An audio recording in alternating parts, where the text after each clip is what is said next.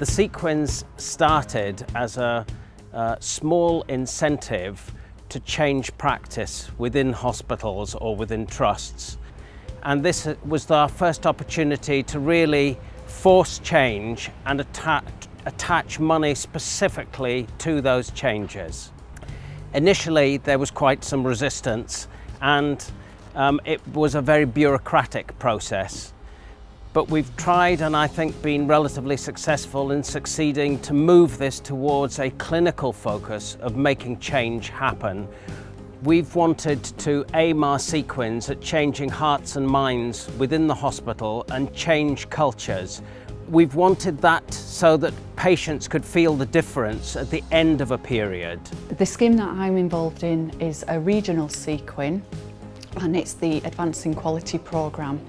And it's all about delivering the right care to patients at the right time. There are 5 focus areas involved in this regional CQUIN, and they're around stroke care, acute myocardial infarction, heart failure, hip and knee replacements and pneumonia. The programme is all around is decreasing the length of time patients spend in hospital, reduce readmissions. It's all about reducing complications and saving lives. So the overall aim of the CQUIN I've been involved in is aimed at patients who are awaiting a total knee replacement. The focus being to promote shared decision making so that the patients who are awaiting knee surgery are really involved in making a decision of whether to undergo the surgery. But crucially, that they have a good experience and that they have realistic expectations. So my target for this project was to provide resources and useful tools which could be used for this patient group, for patients who are awaiting to have a total knee replacement. The next tool was to develop a Patient Voices DVD, which in summary was 6 clips of 6 patients who had undergone surgery in the past, explaining their experience and how it had been for them.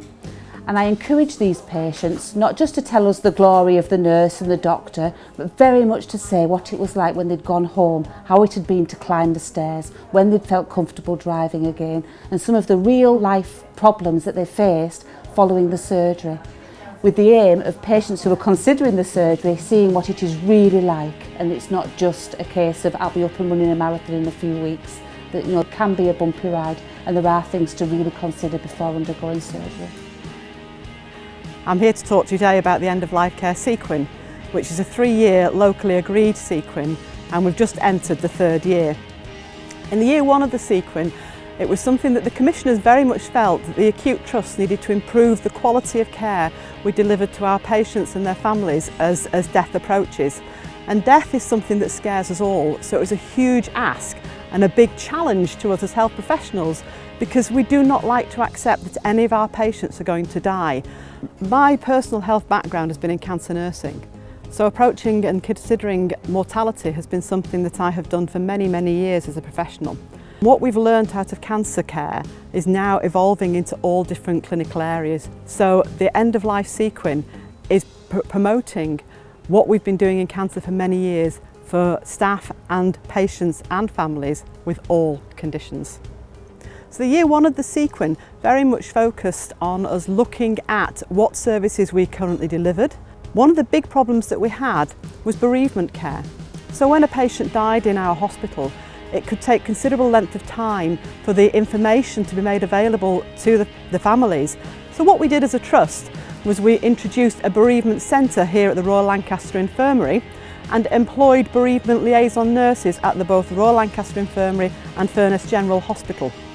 The bereavement office coordinates all the death documentation and supports the bereaved relatives and signposts these people on what is available for them in the community to support them after the death of a loved one. They also look at organ and tissue donation, and indeed as a result of this CQUIN, Royal Lancaster Infirmary has been one of the biggest tissue donors in the country, with a huge number of people donating corneas so that people can see after the death of somebody else. I'm really pleased that we have managed to achieve our CQUIN targets. It means that the patients are at the centre of what we do, they're getting the right care and the right treatment. The team should be proud of all the hard work, because we've got clinical engagement from the medical staff right through to the nursing staff, and they should be very proud that we've delivered and met all 5 focus areas. That we should be proud as Mark and May. So moving on into the next 12 months, the CQUIN for 2014-15 is going to develop similar resources of patients' voices, so that patients requiring hip replacement surgery and colorectal surgery will equally have the opportunity to hear the experience of others and have realistic expectations. This has very much been a team project. There's a lot of work being involved, and the nurses and the doctors, the whole multidisciplinary team on all 3 sites at Kendal, Lancaster and Barrow have helped me to drive this project forward, to encourage patients to partake in the project for the benefit of our future patients. The End of Life Care CQUIN has brought together specialists from all different disciplines, specialist palliative care, district nurses, GPs, generalists who deliver palliative care, with a common goal of improving the care and support of patients and their family as death approaches. So CQUINs have been something that have allowed us to get into the discussion with the acute hospitals about changing what we as representatives of the patients and who see them out in the community feel might be improved by doing it differently. If we could do this in other ways without necessarily attaching money to it, you could achieve the same things.